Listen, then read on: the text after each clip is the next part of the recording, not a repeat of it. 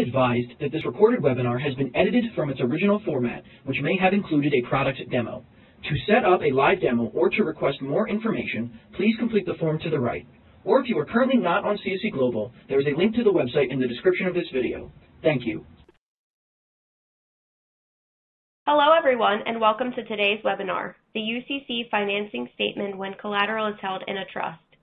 My name is Caitlin Aliberta, and I will be your moderator. Joining us today is Paul Hodnefield. Paul is Associate General Counsel for CSC, where he is responsible for advising the company regarding real estate recording, notary, uniform commercial code, and other public record transaction services. And with that, let's welcome Paul. Thank you, Caitlin. In my role at CSC as the, the subject matter resource for all things related to UCC search and filing, one of the areas that I get a lot of questions about from both internally and a lot from our customers as well is the filing and preparation of a financing statement when the collateral is held in a trust. And there's a number of reasons for this. Dealing with trusts as debtors poses some challenges for legal professionals and lenders alike, and it can be somewhat confusing as to what is really required, and there's sometimes a tendency to overthink how the financing statement should be prepared. So what I'm going to do today is give you some idea of how to deal with this. And some of the challenges that filers run into include, and this is a big one, when it comes to trust-related collateral and preparing the financing statement, the process isn't really intuitive. In some cases, for example, the name of the debtor required for a financing statement is different from the actual name of the debtor. The location of the debtor may be different than one would expect intuitively. But these rules do tend to make sense when viewed as a whole. So those are some things that I'll be covering today.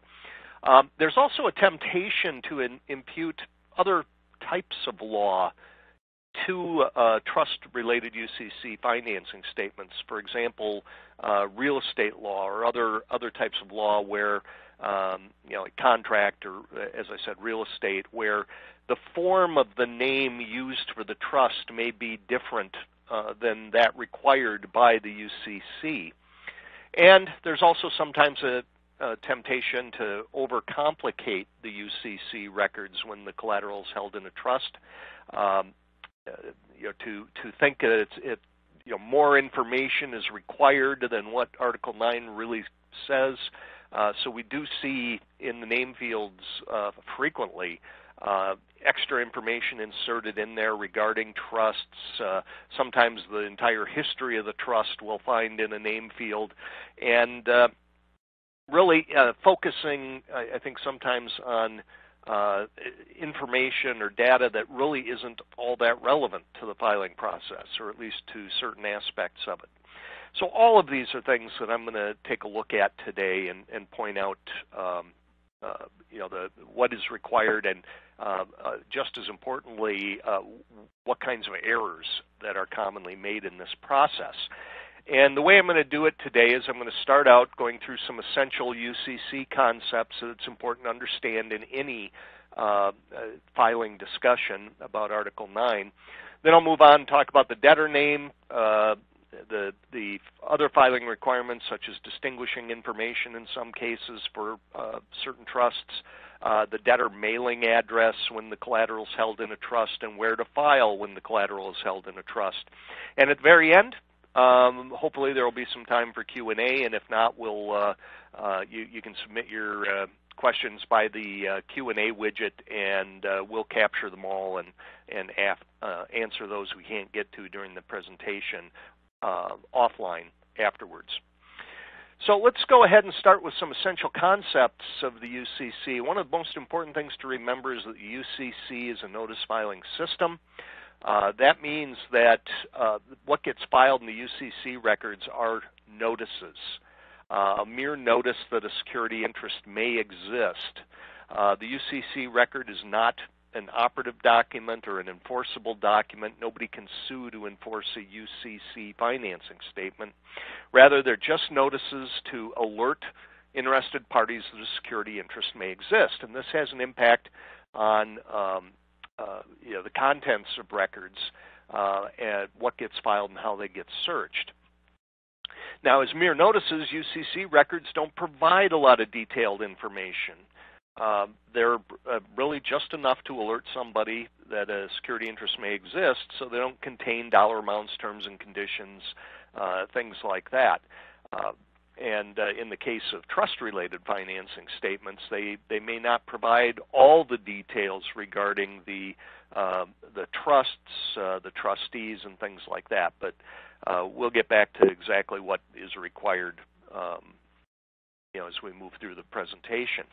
Because the UCC doesn't require financing statements to provide all the details of the transaction, that means interested parties, in other words, those who search the records, are expected to look beyond the public record for the full state of affairs. They're not entitled to rely solely on the contents of the public record. Some other essential concepts are that there are multiple types of trusts, and depending on the type of trust, there could be different rules that apply to debtor name requirements, to filing location, and things like that. One type of a trust is the registered organization trust. This came about in the 2010 amendments to Article 9 because there was some question over whether trusts such as the Massachusetts Business Trust and similar laws in many other states, similar organizations, fell within registered organization name rules rather than the trust rules. And the 2010 amendments clarified that they are indeed registered organizations, and so they're treated as a registered organization for the filing location, in other words, where the debtor is located, for the debtor name sufficiency, and other purposes. They're the exact same as an LLC or a corporation. And then the other type of trust would be the common law, or which would include a testamentary trust. They're treated the same. And with these types of trusts, they're created through a trust agreement. There's no public record filing required. And these are governed by different laws. The type of debtor, it's not the organization necessarily. It can be it's typically the trustee, but depending on the law of certain states, it could be the trust itself that's the actual debtor. The location of the debtor is typically going to be the location of the trustee, or if the trust is the actual debtor, then the location of the trust. And the debtor name sufficiency for these types of trusts is determined under a different section than that applicable to registered organization trust rules. So when dealing with trusts as debtors and preparing to file a financing statement, there's some initial determinations that have to be made. First is, who's the debtor? Is it a registered organization? Is it the trustee of a common law or testamentary trust? Or is it, under the law of the applicable state, the trust itself? That's an initial determination that has to be made, because that can affect the name that's required, and it can affect the filing location. It's also necessary to determine the debtor name for purposes of the financing statement. To do this requires access to the organic record of the trust. It's necessary to determine the filing location. And that's typically going to be in the location of the debtor unless we're dealing with real estate-related collateral. But assuming it's not real estate-related collateral, like fixtures, timber to be cut, minerals to be extracted, then the records would be filed in the central filing office of the state where the law governs perfection and priority. And that governing law is determined by the location of the debtor, and the location will be determined under the standard rules of 9307 that are applicable to the type of debtor. That's why it's important to determine whether the trust is a registered organization or if the debtor is a trust or the trustee. Now, the starting point for any due diligence related to trusts is always going to be the organic record of the trust. And that's because Article 9 requires, for one thing, it requires the name on the organic record if a name is specified. And without the organic record, the filer isn't going to know what name is required. Now, the organic record may go by, may be called different things depending on common usage in a particular jurisdiction. Sometimes it's called a declaration of trust. It might be called a trust agreement. It could be called something else. Certainly, a last will and testament can create a trust as well. But know the terminology in the particular jurisdiction, but whatever that record is that creates the trust. Now, review of this record is essential because without it, the secured party simply can't determine what name is required for filing purposes. It's just simply you can't determine it without looking at the language of the trust organic record. Now, I know there are some challenges in getting access to the trust's organic record, and there may be more than one state where a lender might not even be able to get access to it by law. So it can be a challenge in some cases. But be aware that this is really the only sufficient source document. This is where the process really needs to start. Now, in addition to getting access to the organic record of the trust, there's some other steps involved. Identify the name of the trust, whether the organic record specifies the name of the trust, or if no name is specified, or if it's not clear whether it's specified, it's necessary to identify the settlor, the person or entity that created the trust, and identify any of the current trustees, especially if the trustees are the debtors, the people that have legal title to the collateral that's held in the trust. So those are the those are the initial or the essential concepts and the initial due diligence process. Now I want to move on and talk about probably the most important part of the filing process when the debtor is or when the collateral is held in a trust. And again, my focus today is on the common law trusts, not on registered organization trusts. But the most important thing is by far the debtor name. It is critical to get the debtor name right for purposes of the financing statement, because if it's not right, the secured party can find itself unperfected, and that can be just as bad as being unsecured. Now, why are debtor names so important here with trusts? Because there's a real challenge as to how to provide them. There's a temptation to provide them many different ways. We see them provided in many different ways. For example, here are 5 different examples of financing statements filed against the same trust. One of these names is likely correct without access to the organic record. It's going to be very hard to tell, but we can tell that some of these are, and probably at least 3 out of the 4 of these, and maybe or 3 out of the 5 here, are going to be seriously misleading and not effective. There are so many different ways that people historically have provided trust names, and it's really important to pay attention to what Article 9 requires and follow that exactly. So when it comes to trust-related debtor name sufficiency, I'm going to recap the general debtor name rules. One is the debtor name must strictly comply with Section 9503A. That's the section that sets out the debtor name requirements for all types of debtors. And now it's important to understand that this section sets forth the debtor name for purposes of the financing statement, not necessarily for other purposes, such as for the security agreement or the note and other things. Bear in mind that any deviation from the correct name, even a comma out of place, means that it's not the name of the debtor. And if it's not the name of the debtor, then it doesn't comply with Section 9503A, and the financing statement will be seriously misleading under 9506B.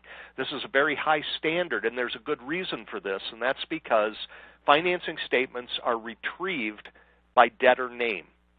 So because of that, if there are deviations in the debtor name, it may prevent a searcher from finding all the relevant records. Therefore, Article 9 has very strict requirements and requires the strict compliance with those requirements, or the debtor name will make the record seriously misleading and not effective.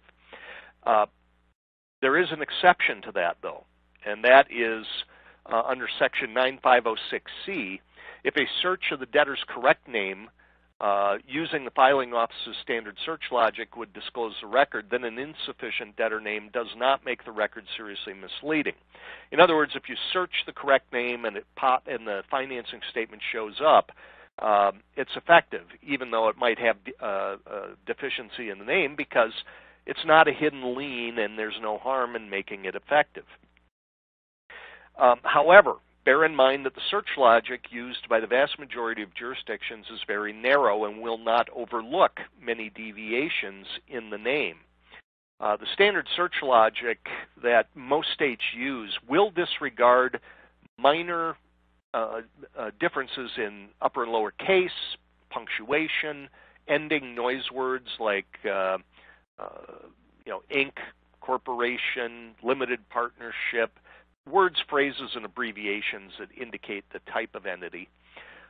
It'll disregard the at the beginning of the name and generally disregard spaces in most jurisdictions, at least for organization names. If it's an individual name, the search logic isn't as forgiving. There's a different search logic that's applied to the individual name fields. And the way that the search logic disregards, at least in an organization name, these different factors is through a normalization process. When a financing statement is filed, the computer takes the name on the financing statement, makes it case neutral, it strips out punctuation, it strips out ending noise words starting at the far end of the name and working back until it runs out of ending noise words. It strips out the from the beginning of the name and finally removes spaces. And what you're left with is a string of text that is derived from the name on the financing statement. Now, when somebody conducts a search, the name searched is run through the same process, and the normalized string resulting from the name searched is compared to the normalized names in the index, and only exact matches are reported at that point. So here's how it would work in practice. There's a financing statement out there that lists the debtor as the Harper Realty Trust, Gregory Gaudie as trustee. Well, the correct name is the Harper Realty Trust. So if you normalize that name, you'll see it normalizes to Harper Realty, all one string of text, because it drops the at the beginning and trust is an ending noise word. If you normalize the name on the financing statement, trustee is an ending noise word, but Gaudie is not, and as a result, everything to the left of Gaudie will remain in there, and the two strings of text, if you search under the Harper Realty Trust, it's not going to find, the resulting normalized string of text won't match the financing statement string of text in the index, and because they do not match, the computer will not report it. It's not the name of the debtor on the financing statement with the extra text, and the extra text will prevent the search logic from finding it, so it'll render the financing statement seriously misleading and not effective. Now, the rules for common law trusts, anything other than a registered organization, those are found in Section 9503A3. And it's one of the more detailed name requirements in 9503, and we'll go through this, we'll break it down and go through it bit by bit.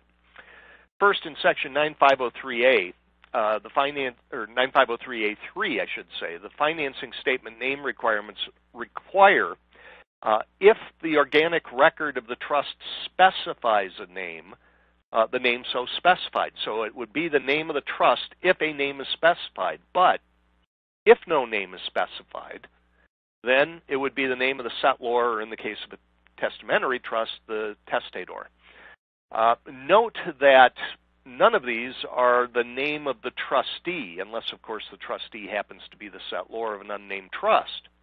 The name of the trustee is not sufficient for purposes of Article 9, even though the trustee may in fact be the actual debtor. There are some additional requirements in Section 9503A3. If in certain cases, if the name of the settlor is provided, there must be some distinguishing information provided for the trust to distinguish it from other trusts that have one or more of the same settlors or testators, and also an indication that the collateral is held in a trust. Now, these additional requirements in Section 9503A3B are required for sufficiency of the record. These are debtor name requirements that are in addition to those listed in 9502 for sufficiency of the record. In other words, without this additional information, the debtor name arguably is not sufficient under Article 9. Well, let's look at the name of the trust. So the 9503A3 uses the term specifies. Specifies is a term used only in the trust section and not in any other debtor name section. So it needs the name specified in the organic record of the trust. Well, for a common law trust, that might be the declaration or trust agreement. In a testamentary trust, it would be the last will and testament.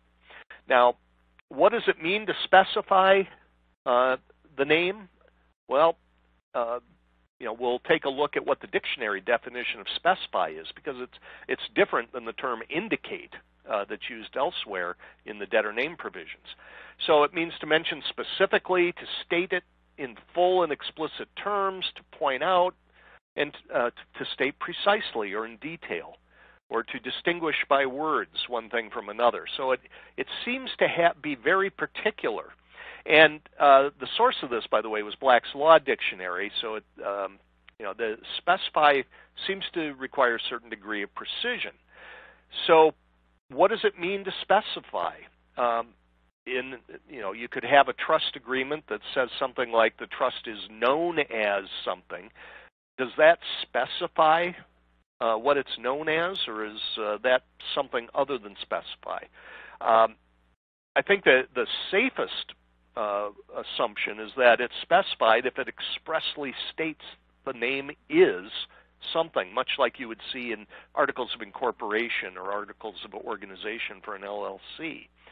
So it needs to be pretty specific. If it's less than very clearly stated, it falls into a gray area, and the filer may want to approach it both as if the name is specified and also probably provide as additional debtors the name of the settlors. There are a number of red flags that we can point out regarding the name of the trust. I mean, if a name is specified, that's the name that needs to go on the record. Simple as that. It needs to be exactly the name specified, nothing more, nothing less. But there are a lot of red flags we see when somebody's preparing a financing statement and they see any of these in the debtor name. They should go back and take a look and determine whether the name of the trust is truly correct. For one thing, if it includes the word trustee, remember the name of the trustee is not sufficient as the name of the debtor. And if it indicates that the capacity, that some name is provided in the capacity of trustee, that's not part of the name typically, and probably would render the financing statement ineffective, or at least render the name insufficient. If the name is so long that it's continued or referenced elsewhere, I have yet to see a properly provided name, even for a trust, that does not easily fit within the space provided on a financing statement. If an agreement is listed as the debtor, that might be a red flag, because an agreement is not the name of an agreement is not required by Article 9. Rather, the name of the trust is required, not the name of the trust agreement. Abbreviations generally are used to indicate, certain abbreviations anyway, are used to indicate additional descriptive information which might be helpful to distinguish the trust, but if it appears in a debtor name, is typically going to render the financing statement seriously misleading. Here's an example of, I'll go through some examples of all of these. First of all, here we have in the organization name of the trust a couple of parties listed as trustees of a trust. Well, remember that the name of the trustee is not sufficient as the name of the debtor. Capacity is typically not part of a debtor name anyway. There are lots of other problems with this. First of all, even if the names of the trustees were required in their individual capacities, they would need to be listed as individual debtors. And there is some discussion about that. I'll come back to that later. But also, you have the trust dated a certain date. Unless that is specified as part of the name in the organic record, that would not be sufficient. So there's lots of problems with this one. Here again, we have a name where it's providing the name of the trustee. Remember, the name of the trustee is generally not sufficient as the name of the debtor. Also, individual names should be provided in the individual name fields, because if they're going to be searched as individuals, that's where they show up. And it didn't include the name of a trust or the name of the settlor in this particular record. So the name required by Article 9 probably isn't anywhere on the record. Another red flag, names that are so long that they have to be continued somewhere. Here, for example, we have a lot of errors in this name as well, but they provided where to look for the continuation for the complete name. The problem is that whatever goes in the name field is going to be indexed exactly as it appears, and that's what's going to wind up in the searchable index. So rather than the full name provided by the filer here, what goes in is going to be exactly what's in the name field. And if you go to the state and do a search and look, it's going to show up exactly as it appears there. And in fact, if this is the organization name field, and if somebody did a search in the organization name field on the name of the trust or the name of the settlor, they're never going to find this. It just isn't going to happen. Here's another example. If it's too long to fit on one line, that should be a red flag. Here we have 458 characters. In the state where this was filed, it can't even accommodate 458 characters, and the name, when it was indexed into the searchable index, was truncated to this. And what makes it worse is that the only unique identifier to the trust in this whole thing was at the very end and was truncated. So there was no way that anybody searching for trust number 315, even if that was the correct name of the trust, they simply never would have been able to find it. Another red flag, I mentioned that sometimes agreements get listed as the debtor. Here we have the Blaine 1977 Revocable Trust Agreement, helpfully adding in as amended. Problem is, the agreement is not the debtor. It's not the debtor name required by Article 9. The amended portion is just descriptive text, wouldn't belong in the debtor name, even if the first part of the name there was the correct debtor name. Here's another example. They put in the name of the trust agreement. The name of the trust agreement is not sufficient as the name of the debtor under Article 9. Other red flags, I mentioned abbreviations such as for the benefit of, under trust agreement, dated, UAD, under agreement dated. There are a lot of different abbreviations that find their way into trust-related debtor names. All of these generally precede information that is intended to either specify the particular trust or distinguish the trust. None of these belong in a name field typically. The only time they would go in a name field is if it's said in the organic record, the name of this trust is the James W. Campion III Trust under agreement dated, that type of thing. If it's not specified in the organic record, it doesn't belong in the name field. So the best practices when it comes to providing the name of the trust, use the name specified in the organic record and provide it exactly as it is specified. Do not abbreviate or condense or add anything to the name. So omit anything that isn't part of the name, like the name of the trustee, the name of the beneficiary, unless these things are specified in the name of the trust. And frankly, I don't think the date is generally specified as part of the name of the trust. Provide if the debt or if the trust has a name specified in the organic documents, be sure to provide that name as an organization debtor name, even if the actual debtor is the trustee of the trust.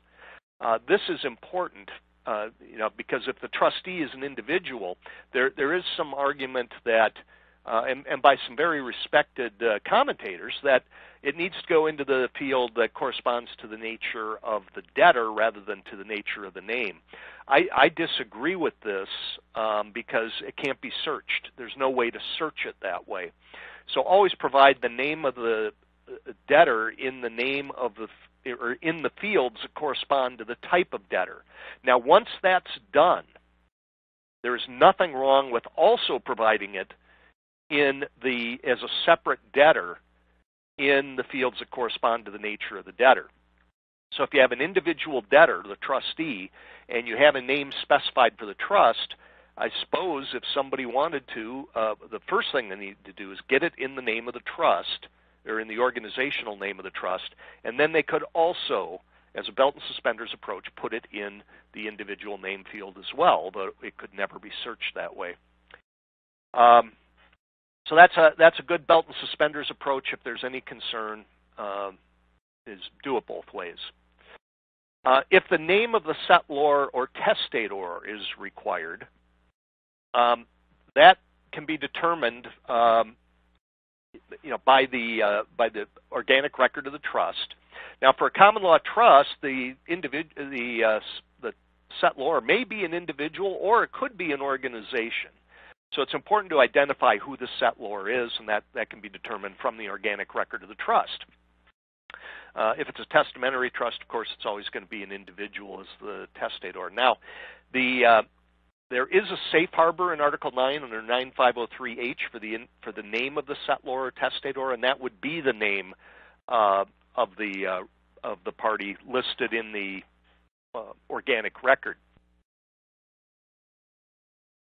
However, if the settlor is a registered organization, then under Article 9, the registered organization rules would apply, same as if the settlor was a registered organization debtor in its own right.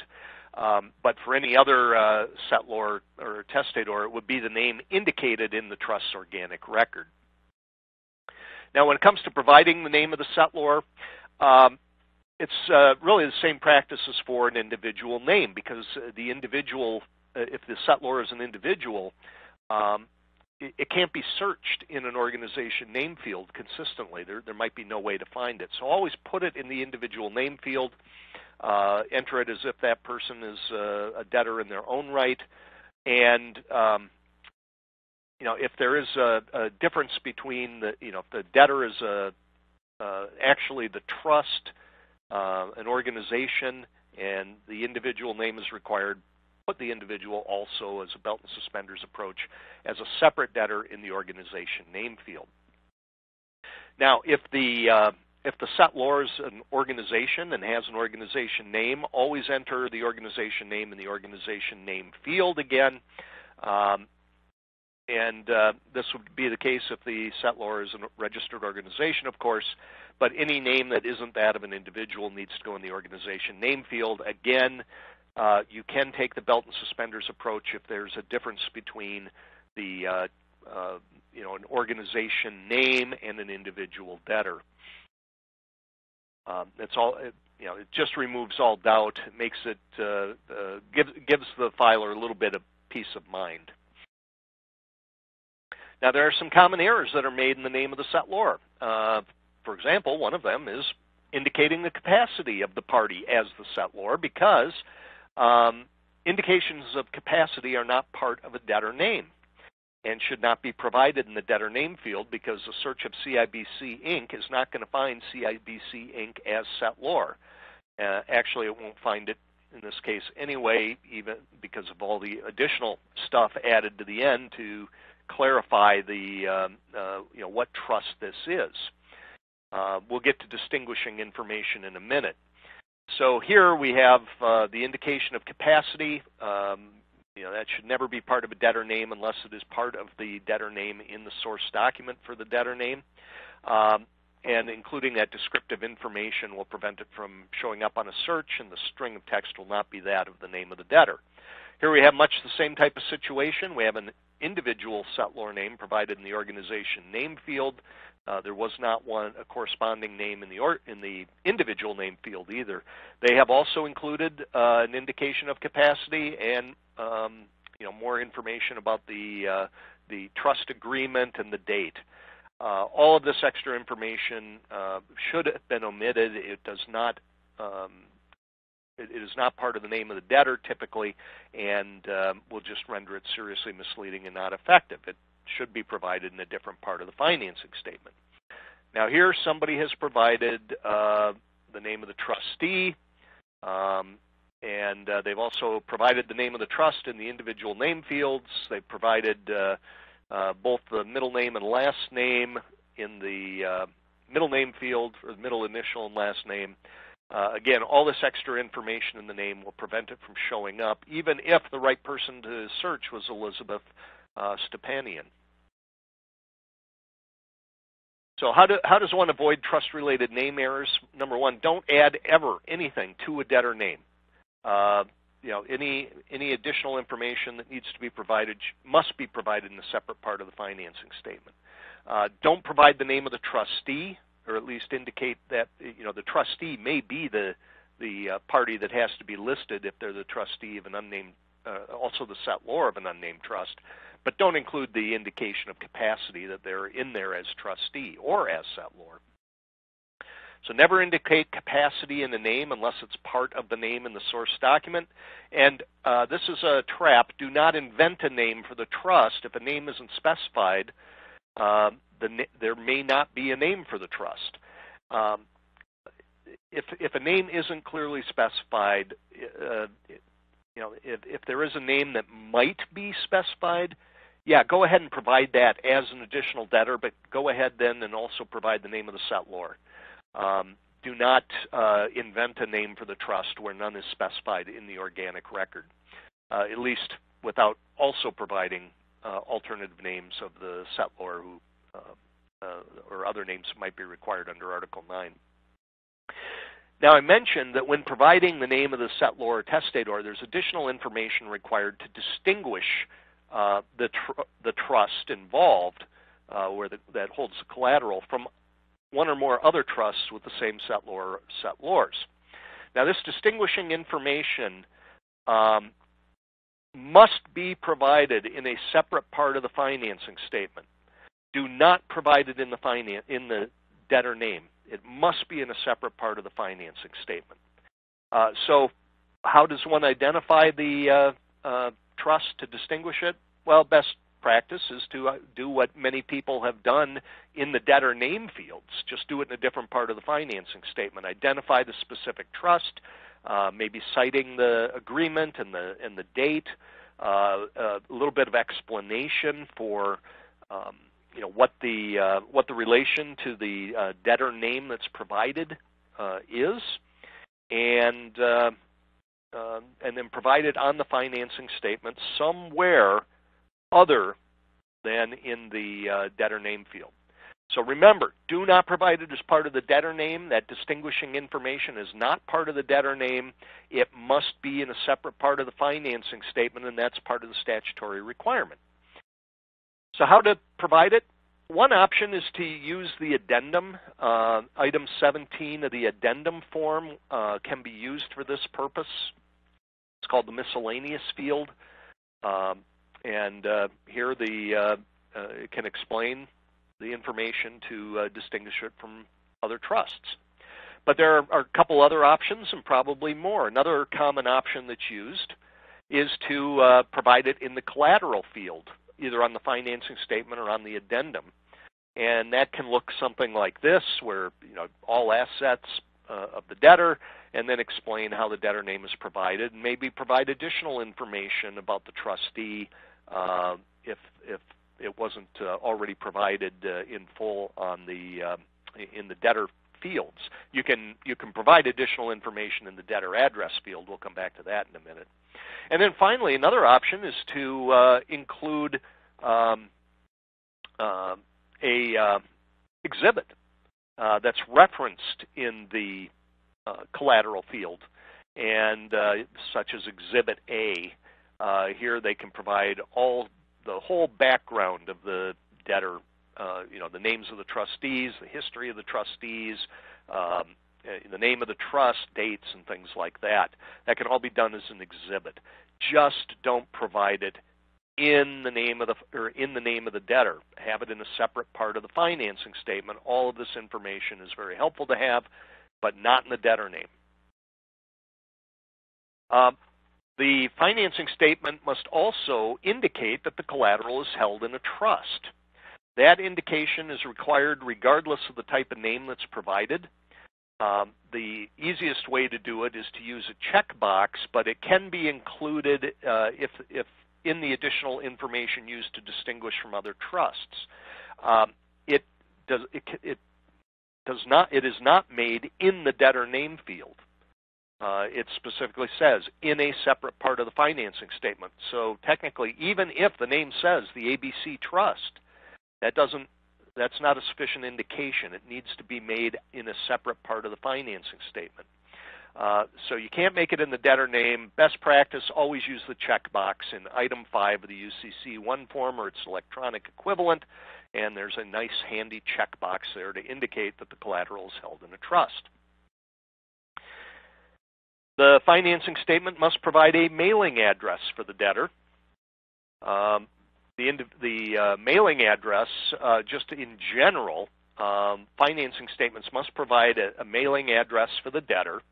But Article 9 is very lenient on what can be provided. There is no single mailing address. It can be any one of several mailing addresses for the debtor. There is no specified format for the address. It can be a street address, it can be a P.O. box. So that there's different ways to provide an address.